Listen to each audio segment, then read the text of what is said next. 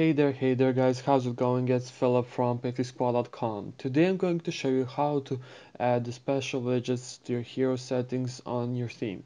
First go to PixieClash panel, okay, then click Hero Settings, okay, fill this information here, and then get to the Hero Life Settings part. We have two types, the countdown and the tournament finish. For the countdown you just need to select the date and time, and after you have done that, click Save Changes, or if you want to display the tournament finish part, you just need to select the teams from the drop down menu, and after you have done all of that, click Save Changes, and you're done.